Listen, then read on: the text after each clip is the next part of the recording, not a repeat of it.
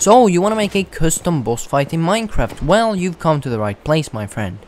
Because in today's video, I'm going to show you how to do something like this. With just a few command blocks. So without further ado, let's jump into this minecart right here. And let's get straight into it. Okay, so here we are in a completely other world. And this is the arena that I'm going to be using for this next boss fight. Now I'm going to make a witch boss fight for this. So a few commands might change depending on what boss you want to have. But let's just get straight into this. So the first thing you're going to want to do is break out an area like this. Now you don't have to have it like this, but this is what I'm going to be working with. After this, you're going to place a repeating command block right over here. And this one is going to be a repeat always active command block with a 0 delay in ticks. And you're going to type in /testfor @p square bracket r equals 10. After you've done this, you're going to place a comparator right here.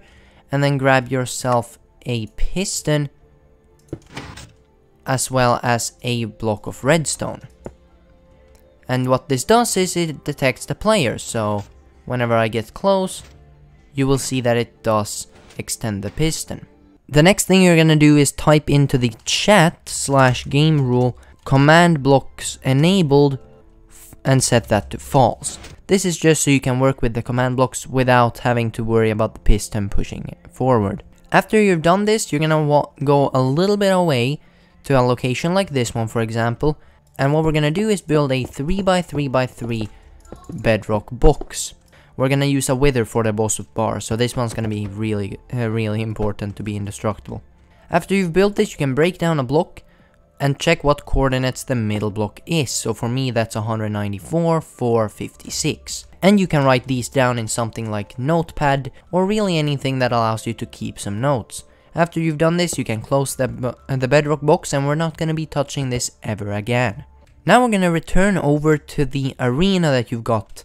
And you're going to place on one of the sides of the redstone block a command block. This one is going to be an impulse needs redstone with a 0 delay in ticks.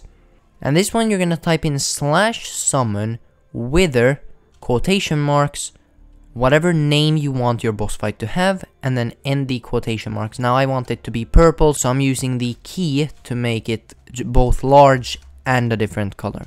If you want to know about that, I have a short on it, so after you've typed in the name within the quotation marks, you're just going to type in the coordinates that you typed in earlier. So for me, that was 194, 456. Now that you've done that, you can grab yourself another command block and place it facing like this. So this arrow will be pointing towards this one, and this one should be pointing this way. Now this will of course vary depending on how you decide to build it, but this is how I'm going to make it. And this next one you're going to make sure is a chain always active 150 delay in ticks command block, and you're gonna type in /summon whatever mob you want to summon as the boss fight, and then the coordinates where you want to summon that boss. So for me, that is right above this block, so that's 180, 413. After you've done this, you're gonna place another chain command. Make sure that the arrow is still facing this way, and then you're gonna type into this one /playsound whatever sound you want, and then @p. This one's a chain always active command. Now this command is completely optional, it just adds a sound effect, but I just think it adds a lot, and I will leave a link down below to check out all the sound effects in the game. So you just replace the mob.witch.ambient with whatever sound effect you want. After you've done this, this side is actually completed, so you can cover it up if you want to.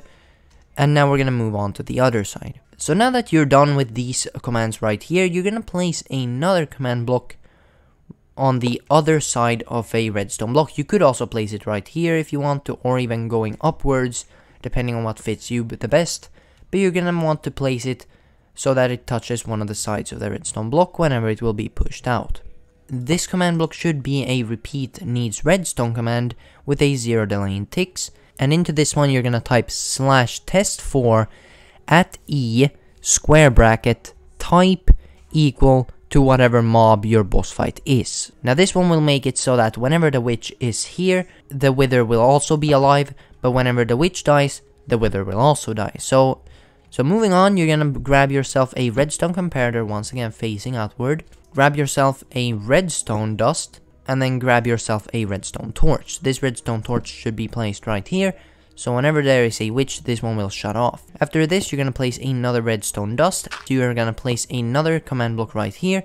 And in this one, you're going to type in /kill @e type equals wither. And this one's not going to change depending on what name you have on your boss fight. This one is always going to be the wither. After you've done this side is also completed, so you can cover it up like this.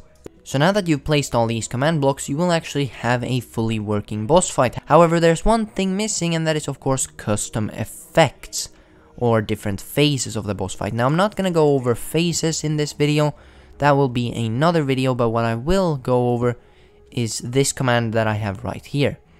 And this one is a very simple buff to the witch, and it's just /effect @e type witch health boost 99999 30 false. This one's just gonna, and this one is right, and this one is these, and this one is these. As you can see, I'm having some severe problems speaking in this segment, so I'll instead explain it right here. All that this command block does is it gives the witch an effect that slightly buffs it compared to the regular witches. This didn't actually end up working, as you'll see later, but you can give it any buff you want. This is the one I'm gonna go with, and you're gonna just place a repeat always active command block, do that exact same command, just switch out the effect health boost to something else, and you will have a fully working boss fight. And so now you should be ready for the boss fight. However, before we test it out, you're of course gonna need to go /game rule command blocks enabled and set that to true, because otherwise the commands wouldn't work. So now let's try it out.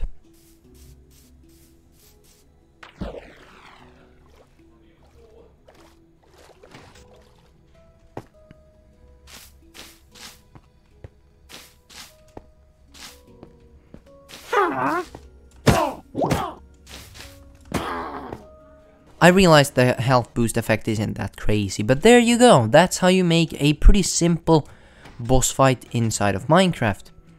If you guys did enjoy this video, consider subscribing, liking and all that stuff. Less than 1% of my viewers are actually subscribed, which, that's depressing, we're almost at 1,000 subscribers. So if you did enjoy, it would mean a ton if you subscribe. I mean, I have tons of other content that you can check out, like this one right here and this one right here. I hope you guys really enjoyed. Have a great day, and goodbye. I hope you guys really enjoyed. Have a great day, and goodbye.